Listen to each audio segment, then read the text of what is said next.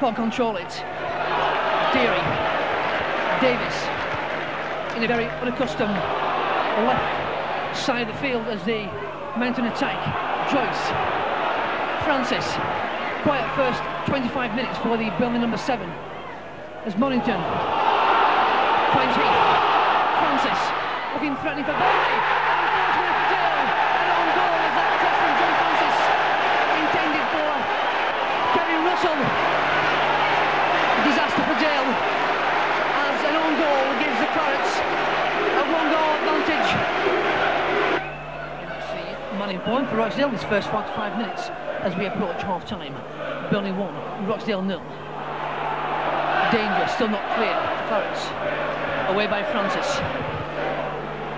Sean Reid for Dale. In smartly. Appealed for a penalty, waved away by referee Dawson. Boos from the Rochdale support. Didn't like that, I'm sure. But again, Tony, Rochdale just looking threatening on these quick-fire attacks, these quick-fire raids. Yeah, Burnley looking a bit dodgy at the moment in the middle of the defence. Ball's knocked it in the air, so... Just break up this Burnley attack. Chances to make it 2. David Ayres. Superb. First time shot. Fine. Quick-fire move. Out of defence. Fine full-time move. Out of defence. Giving Burnley that 2-goal advantage. As on 44 minutes, David Ayres scores his, I think it's the 16th goal of the season, maybe.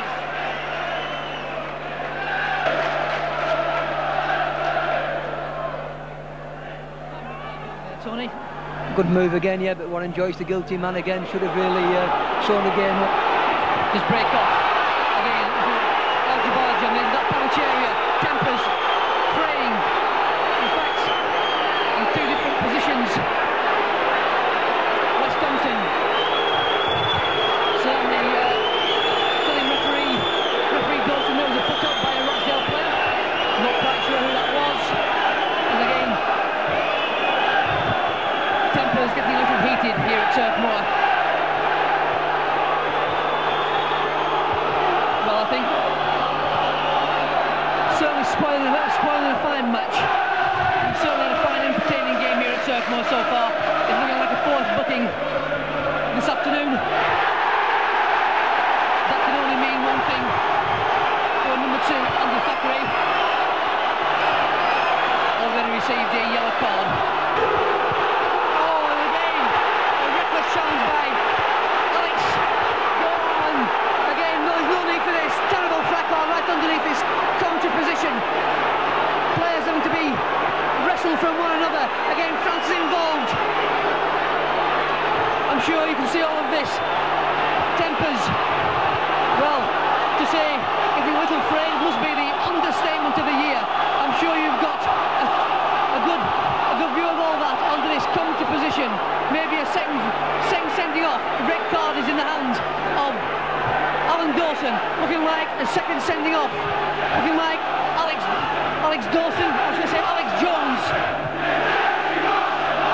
number 12, Alex Jones. Certainly a rash challenge as an attempted handshake. Nice to see as it saved the day. Mark Bullington saying, I think in all fairness, may not have been a sending off offence. Red card has been raised, looking like the Rochdale substitute has been sent off. Still words being exchanged between Jones, Mullington and referee Dawson. Well, I've certainly seen a red card raised. Mark Mullington certainly playing a very sporting role indeed. Well, I certainly haven't seen this before. Red card finally raised for a second time. As referee Dawson has a word with his linesman.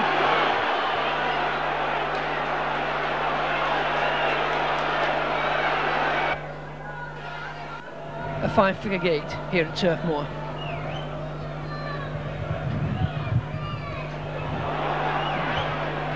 Deary can't find Francis. That's fine skills by Francis. Russell, chances for the Clarets. Must be a goal. Burnley 3, Rochdale 0. Open goal there for David Ayres. And again he's stolen and marked by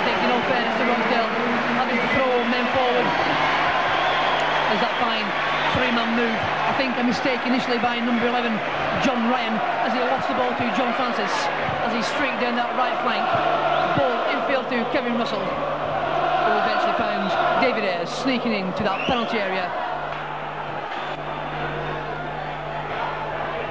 Again, another fine game from John Deary. Certainly Burnley's utility man, reverting from midfield to defence. As again, Dale come forward. Lancaster looking threatening for Dale. Oh, fine skills by Lancaster, must be a penalty.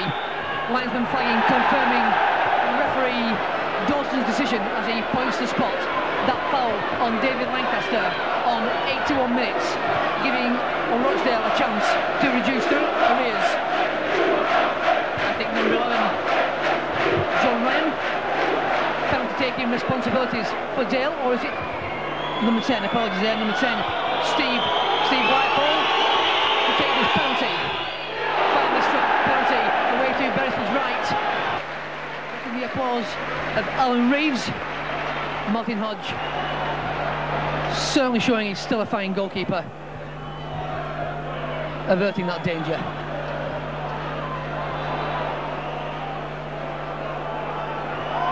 Davies just instructing to John Deary to calm things down. Time on Burnley's side as we drift towards full time. Burnley 3, Rochdale 1. Can Ayres make it 4 as he strives for that hat-trick? Chance for Heath maybe. Penalty claims waved away. Well, I think referee Alan Dawson, in two minds, seems to have second thoughts. He's finally given a penalty kick, I think, to Burnley. Still looking towards his linesman. Linesman over on that far side doesn't seem too clear. But I think I'm right in saying that will result in a penalty kick to Burnley. A chance for David Ayres to get his first hat-trick for Burnley. Perhaps a quick word from Tony. Yeah, no doubt about that. Heath brought down, and Ayres a chance to be taking the match ball home with him tonight. As Ayres prepares to take this kick for Burnley, will it be a first hat-trick for the Burnley number 11? Will he be making 18 goals in the League and Cup for the Clarets? Martin Hodge on his line as Ayres takes his kick, as he puts it in his favourite right side, once again sending the goalkeeper the wrong way.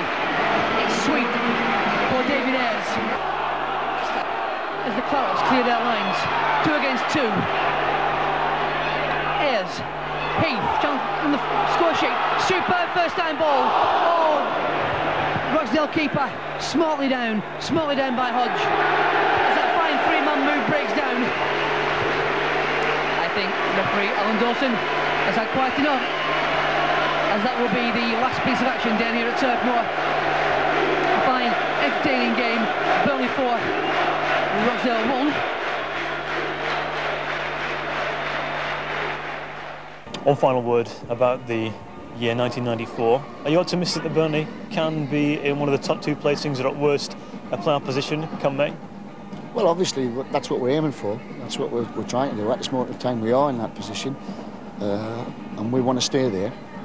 Of course we want to stay there, and if we can go up as an automatic promotion place, either first or second, that'd be fabulous. But at least the least what we want is to be involved in the playoffs at the end, so we know our targets and we know what we've got to do. One final word, Chairman. We're coming to the end of another year. What have been the highlights of 1993, and what are your hopes for 1994?